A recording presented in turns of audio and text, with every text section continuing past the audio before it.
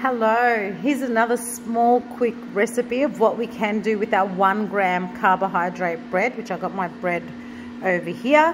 What I've done is I've roughly chopped it up. I've put some olive oil onto this, and now I'm going to sprinkle some of my dukka. I'm not going to add any salt because my dukka mix does have salt in it. This is just a house blend that I make. If you don't want to use dukka, you could definitely use za'atar or any flavorings of your choice. You can use rosemary and parmesan, whatever it is you like. So I'm just going to give it a quick mix. Now, I got my air fryer on 180, and I'm going to bang this in for roughly 8 minutes, and then we'll take a look.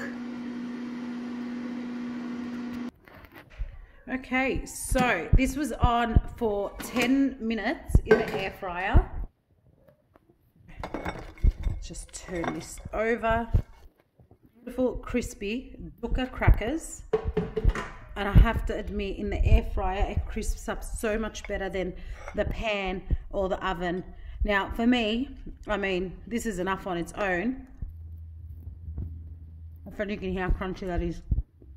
This is spectacular. But my lovely sister yesterday gave me some of these marinated eggplants that she's made. So I'm going to add some of this garlicky eggplant just over the top. Now this whole plate here has only 2 grams of carbs. I use 2 wraps. Just a little bit more. There you have it. Oh my God, if only you can smell this, it's spectacular. So there you have it. You got crackers. This whole plate is only 2 grams of carbohydrates for your crackers. I got dukka flavored crackers.